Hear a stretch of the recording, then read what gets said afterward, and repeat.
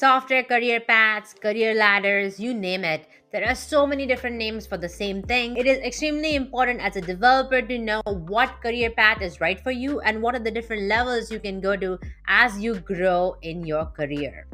There are different titles in the industry, and every title is so confusing that it's hard to know whether you should become an engineering manager or a staff developer or a technical lead. So, we will be talking about titles and how they can be so confusing and what are some things that you should be aware of in tech. Hello, friends, welcome back to my channel. In this channel, we talk about career development, how you can grow as a developer, how you can be more successful, and also all about front-end development. So let's get started. So as a developer, there are typically two career paths that you can take, and there are different levels in different companies. Now there is a diagram right in front of us, and I'm just showing you this diagram just to give you an understanding of the different levels and what these fancy titles are like, so you get a really good understanding of what every level is expected to do and what to know about it. So for example, if you are a developer, there are two paths. One is called the individual contributor path and the other one is the leadership track.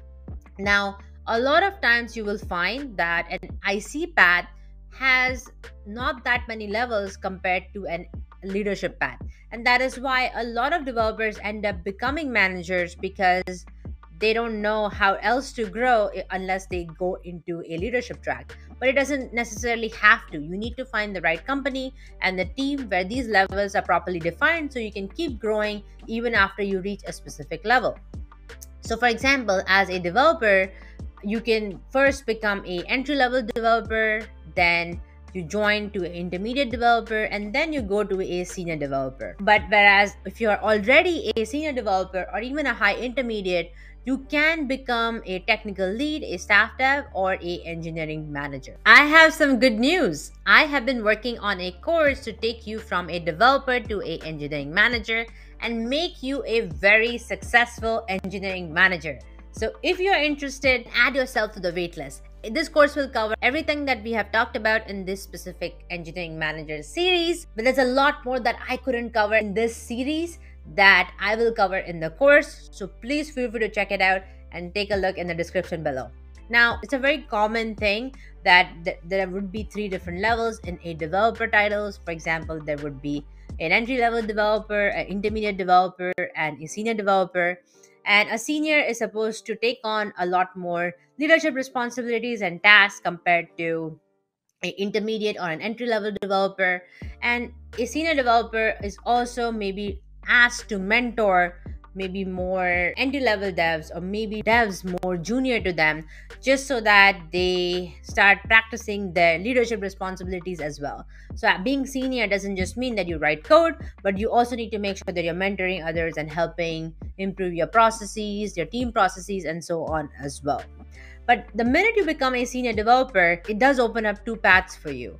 One is that you can become a technical lead, a staff developer.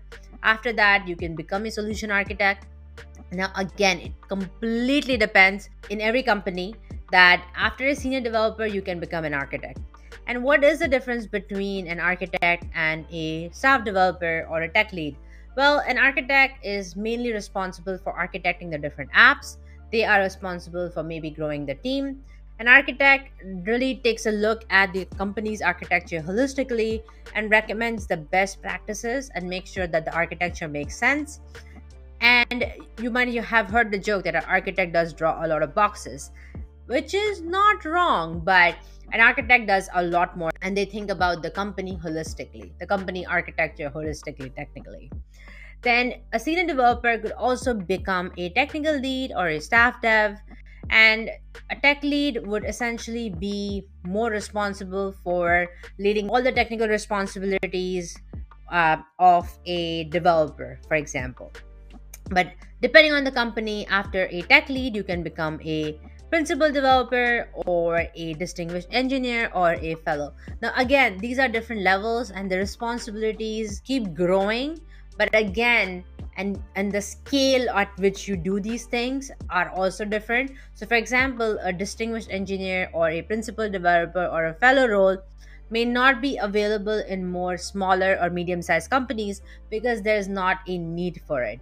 But in bigger companies such as the Fortune 500 companies, you will more likely see these roles just so that people, when they reach a specific level, they're still able to grow and they have something to strive for and they don't just leave the company. So as a developer, you can take the IC path, and this is what your path will look like. So how does a leadership path look like? Well, let's say you are a senior dev or a tech lead or a solution architect, and you can basically go to becoming a engineering manager. So you might be wondering, what's the difference between a tech lead and an engineering manager? Well, or a staff developer and engineering manager. Now, tech lead and staff developer can be completely different responsibilities and roles, and most likely they are, but a lot of companies also have them more or less the same. So let's talk about the difference between a tech lead and an engineering manager. You can think of a tech lead as a technical partner to an engineering manager. An engineering manager is responsible for the leadership of the team. They are responsible for making sure that there are proper processes, they're managing the people, they are understanding the organization strategy and making sure that the technical strategy is also intact. But who is responsible for executing it? It's the tech lead. A tech lead is responsible for all the technical aspect of things. Having said that, sometimes a tech lead is in fact the engineering manager in specific companies.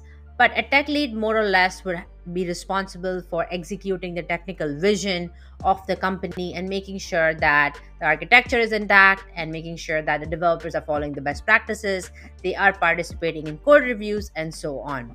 Whereas the engineering manager are more towards process, people, technical excellence, making sure the strategy is intact.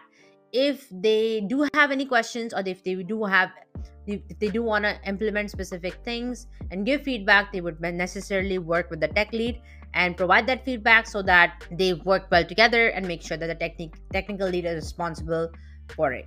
But ultimately, the leadership of the team is more on the engineering manager versus the tech lead, because engineering manager is responsible for management of people as well. Engineering management role is more of a leadership role, whereas a tech lead is less of a leadership role. They are still considered on the IC path and may not be included in specific leadership meetings because they are necessarily more tied to the technical aspects of things. An engineering manager would be going into those meetings, understanding the strategy, giving feedback, talking to stakeholders, and then partnering with tech lead to give that information and share that information with the team. So there's that barrier, but sometimes technical leads have that management experience as well, so they are also invited to those specific meetings as well. Tech lead are also more hands-on compared to engineering manager, and they are responsible for the delivery of specific features, whereas engineering managers are less hands-on, and depending on the responsibilities and the scope of the position, they may not even code, for example, because that is a tech lead role. But in a lot of companies, there is no tech lead involved at all. In that case, an engineering manager does play the tech lead role, or they look for lead developers within the team that are interested in potentially becoming tech leads, and engineering manager works with them to become technical leads and help grow them and improve their technical skills and leadership skills. Because as a tech lead, you do need to have leadership skills, and that is why it can be confusing, because there is a overlap of skills. So what does growth look like after you become an engineering manager? Well, you can become a senior engineering manager, and the difference between the two is engineering manager does lead a team of developers, whereas senior engineering manager leads a team of managers. So they have several engineering managers reporting under them. I have been both an engineering manager and a senior engineering manager, and I was working towards being a director. So a director is more or less responsible for a specific domain. They look at things more holistically beyond what a senior engineering manager would do. They're responsible for a really big domain and making sure that the senior engineering managers have what they need, and they are taking a look at things even more holistically. So it can happen that being a director, you are responsible for a even bigger domain, and you have a lot more pressure and stress because of it. Similarly, senior director is the same idea. A few directors are reporting into senior directors, and same thing for VP as well. A VP overlooks the entirety of engineering, and they have a bunch of directors and senior directors reporting into the VP, and the VP is most likely reporting into the CTO, and so on, right? But again, like, there are so many different positions in tech, especially on the leadership track, that you can go on to if you just want to climb the ladder. If you don't want to, that's completely okay. If you decide that, hey, I just want to be a engineering manager, I don't want to grow more, I don't want to take more responsibility, that's completely okay, because you can just focus on that specific position. The more you grow, the more responsibilities you are going to have as a developer. So you really need to assess where you see yourself in 5 years or 10 years. You may not know now, and that's completely okay. You can try a position and figure out if you like it or not. And that is why it is my recommendation to all developers to, if there is an opportunity of a leadership position within the team, or if there's an opportunity of getting senior, even if you are on the IC track, take that position and first try it out and see if you like it. And if you do like it, then work with your manager on potentially a promotion path for you, because you have already proven yourself for those skills. So I really hope this makes sense. There is a website called levels.fyi. This is a really good website to check what the different levels are in every company, what salaries every position should have, and how it all works together. Because this is extremely important for you before you join a team or a company, to look at levels.fyi and take a look at the different positions and where you stand as well. I highly recommend you to reach out to someone in the company and understand what the different positions are, so that you know where you stand and can apply for the position accordingly. Now, it can be very easy to say, based on all these titles that we looked at, that tech lead is supposed to do this, or staff engineer is only supposed to do that, or an engineering manager is only tied to maybe the people management responsibilities. But every company is so different that you might see that there's a lot of overlap, and that is why it could lead to a lot of confusion when you're looking for a job as a leader or as a developer in general.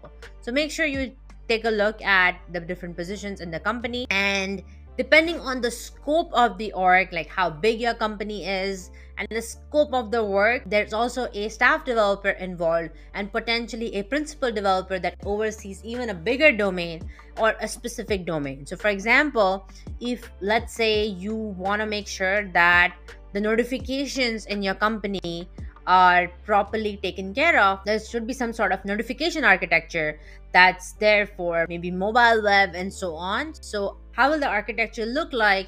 And in that case, maybe a technical lead, maybe tied to a small team, will not be able to handle that and might not have the domain expertise. And there needs to be someone like a principal developer that looks at notifications for the entire company and works with different teams implementing those notifications. So maybe works with the mobile team working for mobile notifications, works with the web team for web notifications, and so on, so that from a user perspective, those notifications are the same and users don't need to know the technical architecture and all the behind the scenes of the code.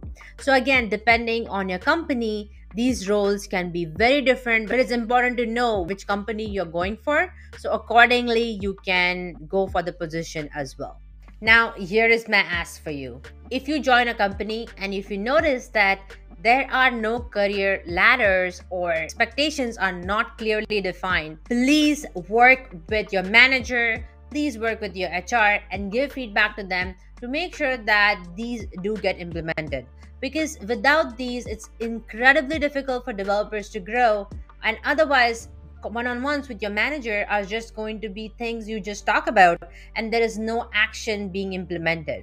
Or if you do give this feedback and if your manager says that you need to work on X thing, and if you do work on it, suddenly there's a Y thing that was never talked about, which probably your manager heard from some other manager who probably has more influence in the company.